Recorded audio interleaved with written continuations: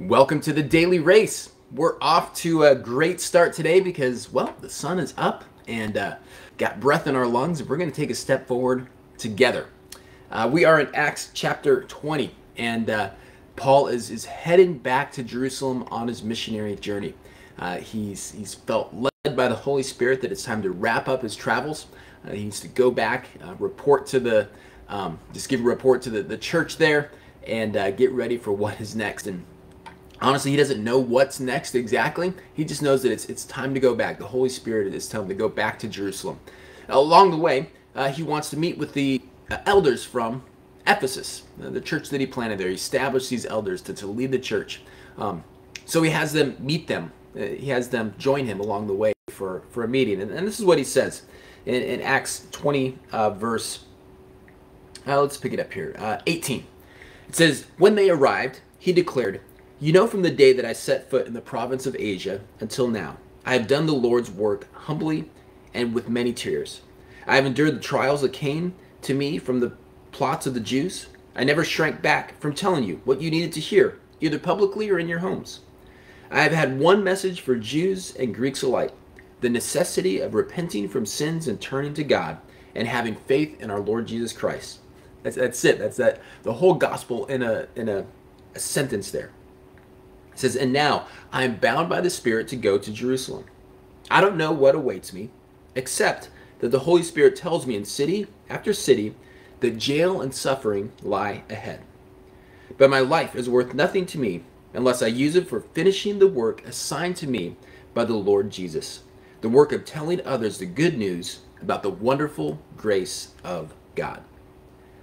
Wow, what a powerful statement. My life is worth nothing to me unless I use it for finishing the work assigned to me by the Lord Jesus. He knows what his mission is. He knows what he was saved for. He knows his specific calling on his life, even though he knows it's going to cost him. You know, I titled today's daily race here, "When Obedience Leads to Pain." That's a difficult thing to deal with, right? But when we typically think of obedience, when we're doing the right thing, we think that should lead us away from pain, that should protect us from pain. And honestly, the majority of the time, that's true.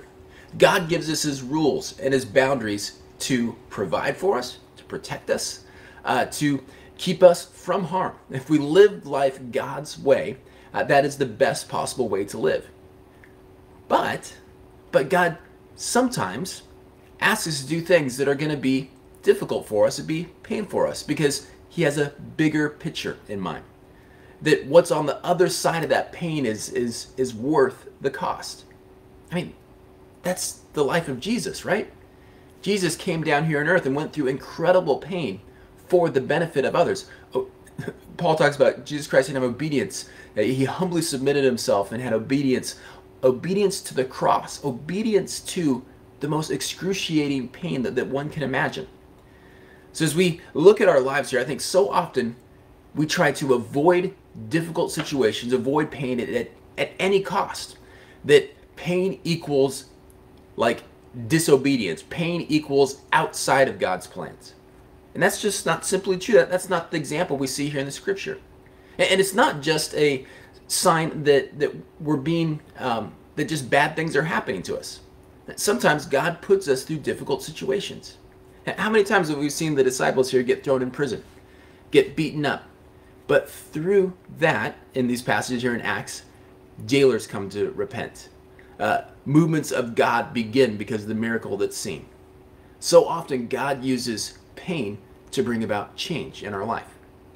Not just in us pushing through to something more difficult, but God often brings pain into people's lives to prepare them for what's happening next.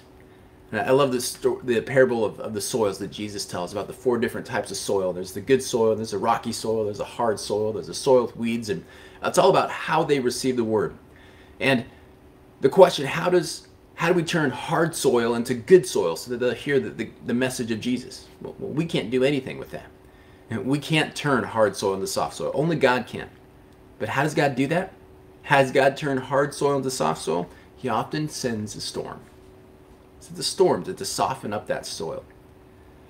Pain is part of of the human condition. We live in a fallen world. We go through difficult things. And what I would encourage you today is that when the painful times come, when the difficult times come, don't view it as where has God gone, but God, what are you trying to teach me here? What are you trying to do in and through this? What do you want me to, is this a time for me to persevere? Is this something that I'm not going to understand until later? Paul, in this passage, he says this. He says, I don't know what awaits me, except that the Holy Spirit tells me in city after city that jail and suffering lie ahead. Paul was obedient, even though he knew there was pain, and he also didn't know what the payoff was. We can push through pain if we know the payoff, right? I mean, I can't say this personally, but from what my wife has told me, childbirth, right? Childbirth. You can push through the pain knowing that there's a beautiful child at the end of that. There's a purpose to the pain. Sometimes we don't know the purpose to the pain, but we have to trust anyways. That's the example we see of Paul here. He doesn't know the purpose yet. He sees the pain ahead, but he trusts. He trusts in the goodness of God. He trusts in God's track record, how he's helped him in the past. He trusts in God's character, the way that he's worked in other people's lives. He's had a front row seat to what he's done with Peter and what he's done with all the other apostles and church leaders that he's worked with. So he's confidently stepping into this difficult situation, knowing that he believes God has his best interests and the best interests of the church at large in mind. What an incredible amount of faith. If we can learn one thing from Paul, I think this is a great nugget to take away. We can learn a bunch of stuff from Paul, but I think it's a great nugget to take away. That trust, that faith, knowing that even though you see a difficult situation ahead, God, I'm going to trust you in this difficult situation. I know you're going to do something through this. I don't even know what it is. That is next level. All right, let's go ahead and pause here and let's pray, get our day started together. Lord, we love you and we thank you for, God, we always thank you for all the good things in our life. God, the blessings, the provision, the protection. And God, we continue to pray for those things. God, we ask that you told us to come to you and ask for our daily bread, to provide for us and protect for us. But God, we also know that there are going to be some difficult things. In fact, I know, God, there are difficult things people here on the Daily Race are going through today. So, some obstacles, some trials, some physically painful circumstances, some emotionally painful circumstances. God, I pray for endurance. God, I pray for courage. God, I pray for the ability to push through. God, I pray that on the other side of this pain, God, you will use it for your honor and glory. God, I pray that maybe even today you'll give them a glimpse of what some of that joy that's going to come, a glimpse of some of that purpose here today to help us as we persevere. In Jesus' name I pray, amen. Amen. All right, well, hey, I hope you have a great rest of the day. I look forward to seeing you 24 hours from now right back here on the Daily Race. Love you guys.